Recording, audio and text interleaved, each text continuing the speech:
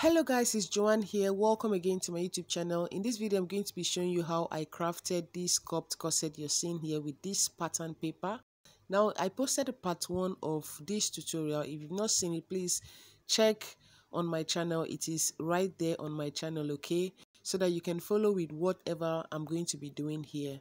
Alright guys, without wasting much of your time, let's get right into the tutorial. So guys, I'm going to be showing you the fabric I'm going to be using for this tutorial, okay? Now, to make this outfit, I'm going to be using this beaded lace here. It depends on what you want. You can actually go for any type of lace. Now, this is the crepe fabric I'm going to be using to line this lace up. This is 3 yards of crepe fabric. It also depends on the measurements you're working with, all right? So, if you're a plus size, you want to do about 3.5 yards or 4 yards. I'm also going to be using a cotton lining for it. Then this is an stay which I am going to be using to add to the crepe fabric to give it some stability. Now this stay is of 2 types. You have the thicker one and the lighter one, okay? The thicker one is sold for 2,000 per yard, while the lighter one is sold for 1,200 per yard. Now this is the Regiline boning I'm going to be using. This is of 2 types. You have the one that is less than ½ inch, and you have the one that is ½ inch. We're actually going to be using the 2 because I'm going to be caging the cup part. Now this is the rubber boning. This is about 0.4 inch rubber boning. You don't need too much. If you're working with an ½ inch, then you need to work with a 0.4 inch rubber boning. So I'm also going to be using this fiber here since I'm going to be caging the bust. So I'm going to be fleshing the cage part, okay? It's a lot. You need to really watch this tutorial. I have a lot to show you guys. All right, so you can see this in any local market or any carpentry shop. You can definitely see this fiber here. I think I got this for about 1,000, okay? So this is how it comes. So guys, back to the crafted pattern I have here. Had to craft this off camera because it's too quality time for me to do this. I was a bit careful in order not to tear the pattern paper, okay? So this is what the back looks like. Now when you're crafting this, rest assured that you're going to spend quality time doing this. You don't want to tear your pattern paper while at it. Now back to the center front where you have the bust point line, go up by ½ inch. This is completely optional. If you want to maintain that measurement, the bust point measurement, then you should.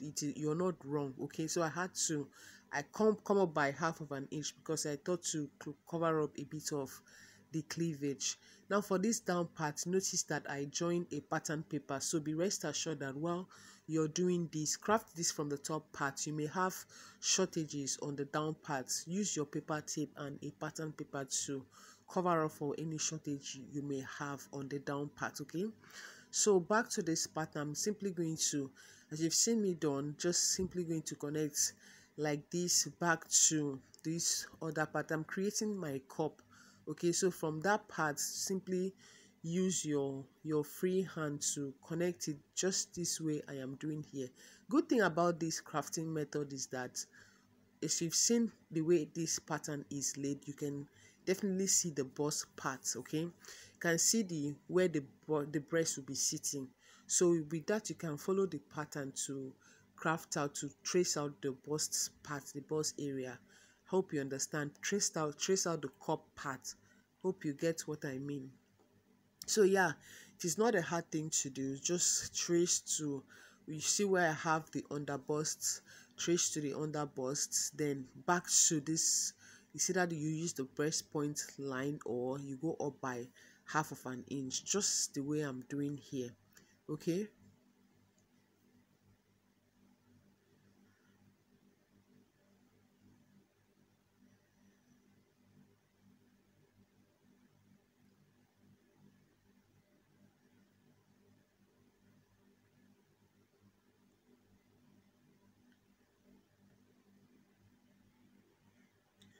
So once you're through with that, I'm going to start creating the neckline now. So from the chest line here, go up by 1 inch. You can also go up by 1.025, but it shouldn't be more than that. You know, corset is not meant to cover up, cover up like that. So is meant to show a bit of your cleavage. So yeah, don't go off from your chest line by 1 inch or 1.025. It shouldn't be more than that, please. So yeah, because if it's more than that, the shape will be looking funny. You're going to be we are going to be adding yoke to this pattern here. By the time we are making this, sewing this, we are going to be adding yoke.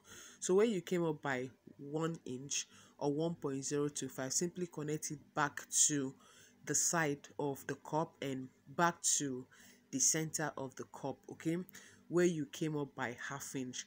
Connect it to that point as you've seen me done. With this, I have created the cup part, as you can see here. Now this cup, I'm going to be making a 3-piece cup, but if you want to have a 2-piece cup, then leave it like this. But for you that wants to have a 3-piece cup, from the center bust line or breast point line, come down by 1 inch, okay, come down by 1 inch, and from there you're going to simply connect it front all the way to the side of the cup. But notice how I'm connecting this. I had to use my free hand at this point.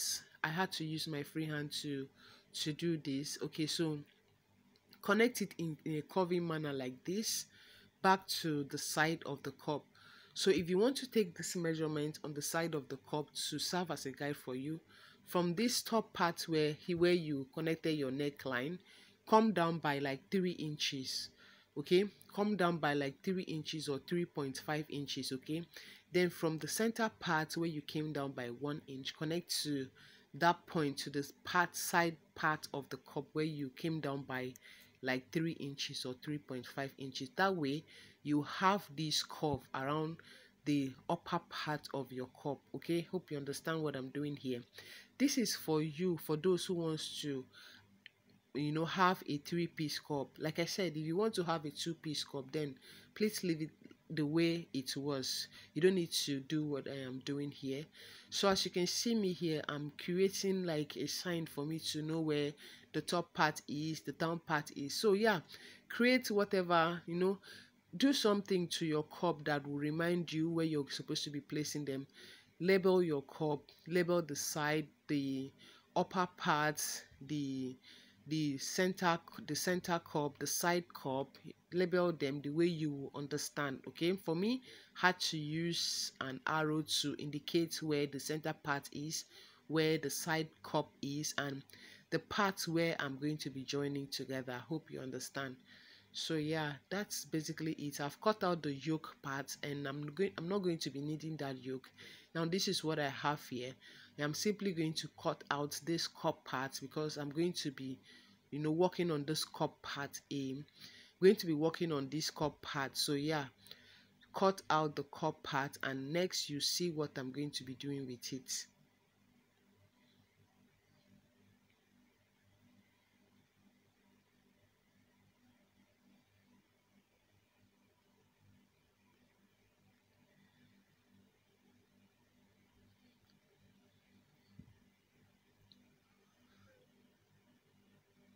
So this is the cup parts which I have cut out. I'm now going to cut out this upper part here, okay.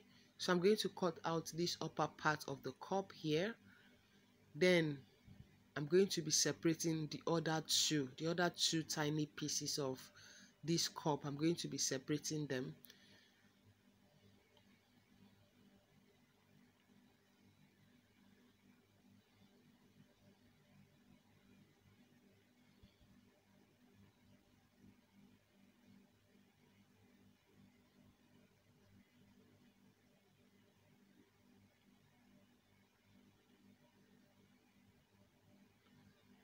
So now I'm going to bring another pattern paper and place these tiny pieces on top of it, and I'm going to be placing my paper stay on it. Like I said, this is what I've done, exactly what I said. Now I place this on another pattern paper, and I maxed it up with a masking tape to help keep it down because I'm going to be working on it. So for this cup here, for each of these pieces, these two tiny pieces here, you have to take the measurement, the part you're going to be joining, stitching, the part where you're going to be joining to the other parts. All right, so now take the measurement and get the midpoint of that part where I just measured, get the midpoint. Okay, now do the same thing for this other part. Please note that you're only going to be doing to the parts you're going to be joining together. Hope you understand. Then get the midpoint of that measurement. After you've measured, get the midpoint. So from that center part there, I'm trying to confirm the measurement if what I marked was actually correct. So now, after that, now from that part I marked, come out by 0.25 on both sides. Okay, on this one and the other second cup, come out by 0.25. all right. So yeah, then from there you're going to use your cuff rule to connect it back to the down part, only on the down part. Then you're simply going to smoothen the line all the way to the top part. Hope you understand. So connect it like this to the down part. With that, you have a very beautiful cup at the end of the day. So the reason I'm going this extra length to alter this cup part is so that the cup don't come out flat once I'm done stitching this. Okay, so yeah, you really need to do this. I would really advise you do this. Okay, so yeah, that's how it is. Now after this, I'm going to go ahead now to cut this out. So while you're cutting it, you don't need to add any allowance to the new pattern. We are going to be cutting it same thing as the old pattern. The only difference is that we came out here on the new pattern by 0.25 inch. Okay, so yeah, other parts you're going to cut the same thing. Don't add any extra allowance on the other part of this cup. So yeah, even the top part here, you don't need to add any extra allowance to that. Now after that, go ahead to label your patterns, your panels. Okay, so label the top part, the down parts, label the center front, the side fronts. Hope you understand. So label it in such a way that you're going to understand your cup. You don't want to mix it up, because once you mix it up, you're going to be confused about it. So I'm going to now place this masking tape here back to the side which I'm going to be stitching. Okay, so the side which I'm going to be stitching together, right? I'm placing the masking tape there. Then I'm going to place the other tiny piece on top of it. Like, I'm going to place it not like on top of it, place it together like so.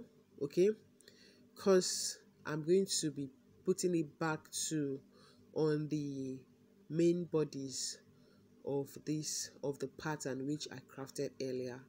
Okay, so yeah, this is how you're going to be doing your own. Take your time to do this. Do not overlap any pattern. Place it side by side, close to each other, and while at it, please make sure you don't tear your pattern paper. Okay, so this is what this looks like. Careful about it, careful with it while you're doing it. All right.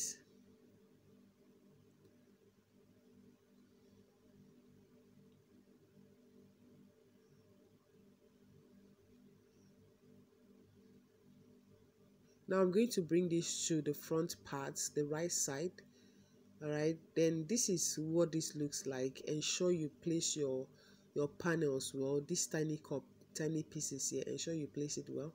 Then you're going to place it to this top part. That is why it is important for you to label your cup so that you know where to place it. Okay, label your cup. All right, now place your masking tape on this other piece here, so that you can put it back to this other cup here. Okay, so same way I did for these tiny pieces here of the cup, do the same thing for this one here. So this one is not that hard for you to, it's not that hard to craft. It's just easy to craft this particular one I'm doing here. So this is what I have here. Go ahead to cut out any excess you have. Now this is what I have here for this cup here. As you can see, so this is why crafting is good, so that you see what you have. Now I've seen that this top part is looking a bit flat, so I'm going to be making it that there. Okay, I'm going to be darting that part, but first I'm going to have to put this back to this one here. Okay, I'm going to craft it back here so that I can dart this top part of the cup. Okay, so to dart this, you're going to also you're going to place your paper tape. This time you're going to place it on this other part, okay, this other panel here of the bodies. Place your pattern paper. All right, you need a lot of pattern paper to work with this. So yeah, now place your pattern paper all the way to this other part here where you have the center front. Then from there, bring the cup and start placing them. Start from the side to place this cup.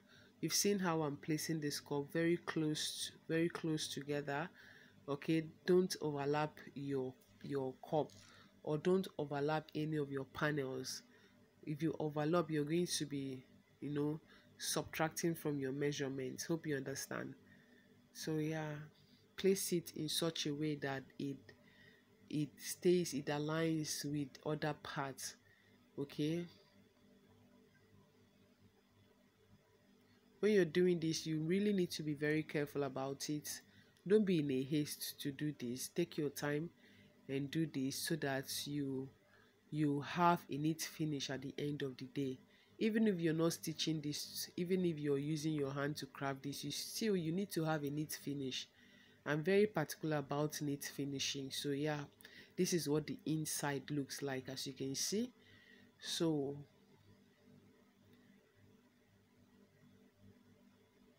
continue placing your pattern, your masking tape, to ensure that everything is in place.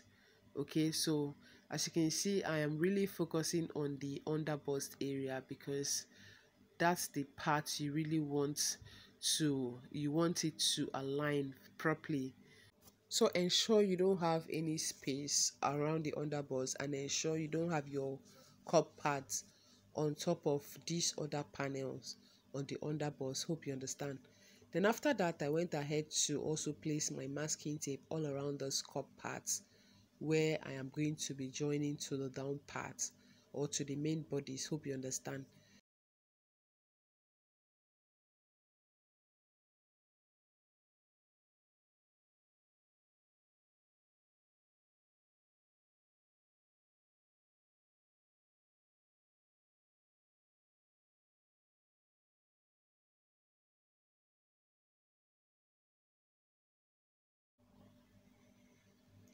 Now, once you finish crafting, if you have any excess on the upper part, go ahead to trim it out and make sure that everything is in place, everything is well crafted. Okay, so now I'm going to have to work on this top part. Like I said earlier, I noticed this top part was rather too flat.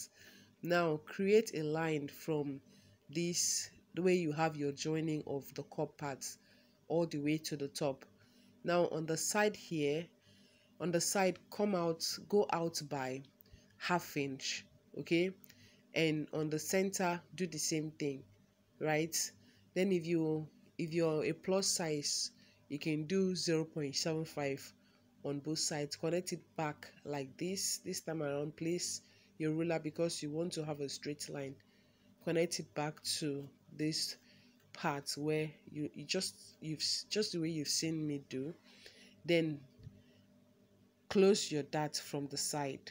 Okay, close your dart from the side of the cup.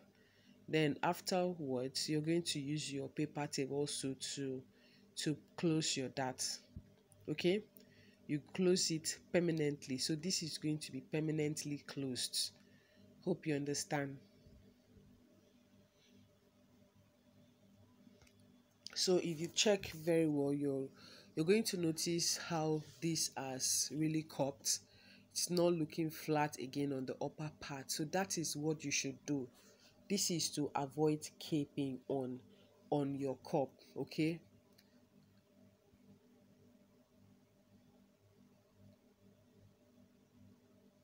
So this is how it is. This is what it looks like. Now I'm going to cut out this tiny excess I have on the side of the cup. Now after I've done that, I'm going to simply, you know, make sure that everything is well crafted. Then from this part where I marked, came down by 1 inch for my 3-piece cup, simply going to define that line again. Okay, simply going to define that line again. So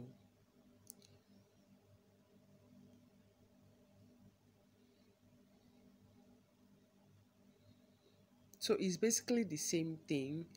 So that's just it. It's basically the same thing. Define the line since you're still going to cut this out. So define it so that it will serve as a guide for you when you're cutting this out.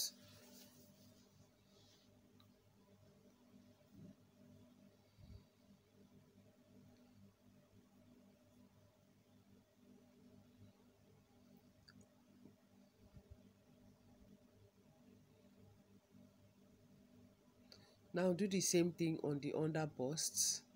Also define the underbust line.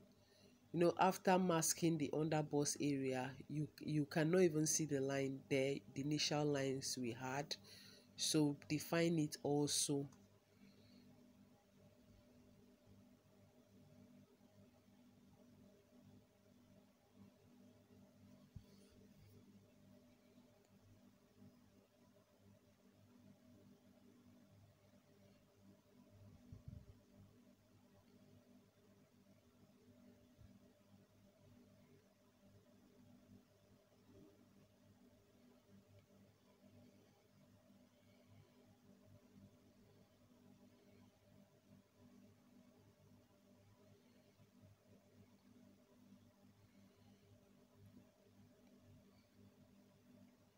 So now for this one, follow the shape of your cup. Once you craft it and place your cup, it will be very easy for you to follow the shape of your cup to create your cup. Hope you understand. Yeah. So that's how it is. That's how you're going to do it. It is not hard. It is very easy for you to do this. Now the next thing I'm going to do is that I'm going to measure this from the center part all the way to the back part. And if what you've drafted and crafted is too small for you, that is, if you've really snatched this is the time for you to make an adjustment on the side. Okay, only on the side back. Then you can go ahead to add your allowance on the side back. Okay, so if you feel you've snatched this too much, then go ahead to add to the side back, only on the side back, not the front part.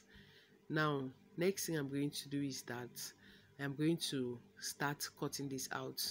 So guys, basically this is it for the drafting and the crafting of this pattern here. As you can see, once you get this pattern right, then you're going to get the sewing right. So the main thing there is the cutting part.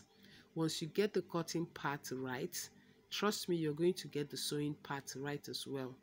So I'm going ahead to cut out all the panels, and please, I'm saying it again, please label your panels. You don't want to mix it up because actually they look alike. These panels you're seeing here look alike. The fronts look like the back parts. Okay, so label each of them, and in my next video, in my next tutorial, I'm going to be showing you guys how I'm going to be stitching this. I'm going to cut this on my main fabric. So thank you and see you in my next one.